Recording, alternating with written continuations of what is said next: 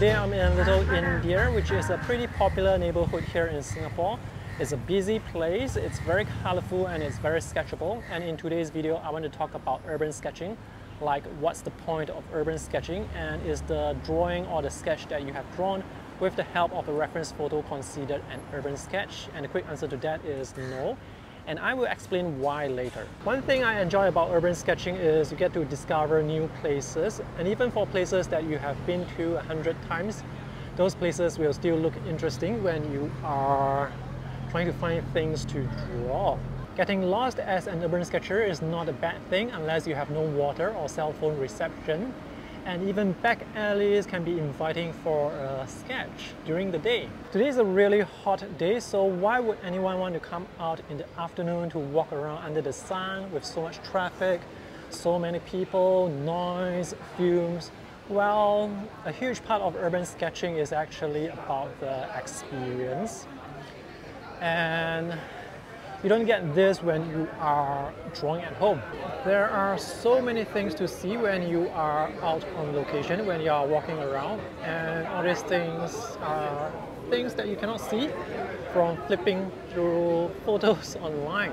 On the right side, we have Mustafa Center, which is a series of shopping malls alongside LV Road, and this is a very popular shopping mall. And at this road junction there are many beautiful buildings with lots of details to draw, and this one here is also very beautiful under the light, and we have very beautiful shadows as well today. Many things can happen when you're outdoors, and all those things that happen will become your experience. For example, as I was walking to this street, I was stopped by two Indians who wanted to take a photo or selfie with me, probably because I look like a tourist. And I was chased out of shopping malls before. I was questioned by police. I was given free drinks when I was sketching by the side of the road. You can talk to any urban sketcher and they will have many stories to tell you. Oh look, coconuts. Fresh coconuts for $2.50 each. If you're not confident sketching alone, you can always go sketch with a friend or two. And the urban sketching or the urban sketchers community is huge. I'm pretty sure you will be able to find a local chapter or a local group in your country or in your city or region. And sketching with friends is really fun. You can chit chat, you can inspire one another, you can check out their art supplies, learn their techniques, learn from one another. The urban sketchers community is a very open and friendly and inviting community. I wonder why they hang the shells of crabs on plants here. Oh look, another beautiful back alley, and this one has spiral staircases by the side of the buildings. And this is where I will tell you the difference between sketching from a reference photo versus sketching on location. So when you are using a reference photo, you can see the vertical lines for the buildings, they are tilted. So this is not an accurate representation of the scene. However, when you're sketching on location, this is pretty much what you will see. Let me just zoom out slightly. So the vertical lines should remain vertical, and also during a bright and sunny day like this, when you take a photo, chances are the camera will not be able to capture the shadow details very well, but with your eyes you can see all the details. So there are many limitations with photos, mostly due to the distortion that you get from camera lenses. So if you move down like this, if you move the eye level down, you can see the vertical lines, they are now tilted towards the center. And usually when we are sketching, we are usually seated down. So this is the level we are usually drawing. When you're outdoors, you have the freedom to walk around, you have the freedom to choose whatever you want to draw. So if you don't want to draw the back alley, you can draw the front of the building. And if you don't want to draw this building, you can go inside the restaurant to draw the restaurant and the people eating there. Another back alley, and this one has so many air conditioning units by the side, and there is someone sleeping there. By the way, when you're out sketching, be very mindful of your surroundings, be mindful of traffic, pickpockets. Be very careful about your own safety, especially if you are in a different country. And if you are traveling to a different country, it's always good to ask for some help from the local urban sketchers, because they will have many tips for you, many places for you to sketch.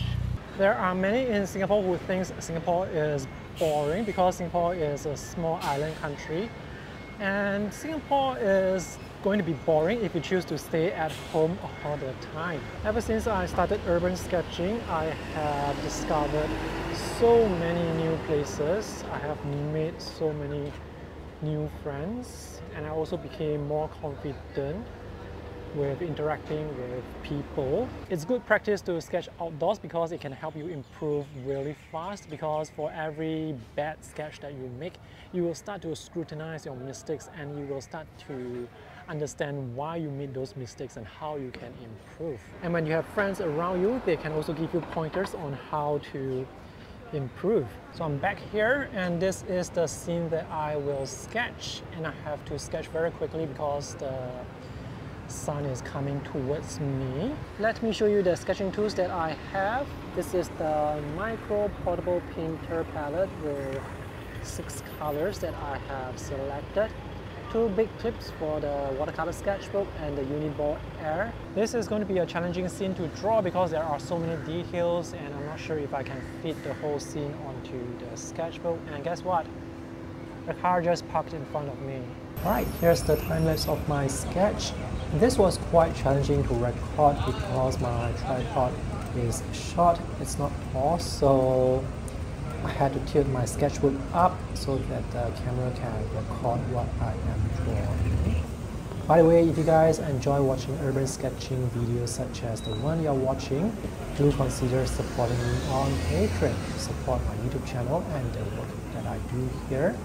I really enjoy making urban sketching videos like this, and Patreon is the platform where you can support your favorite creators by pledging a certain dollar amount per month. For example, if you pledge $1, it's the equivalent of watching a video 1,000 times, and that to me is huge support. This sketch is almost complete, and as you can see, it's a very loose and sketchy sketch, which took me maybe half an hour or 45 minutes to complete.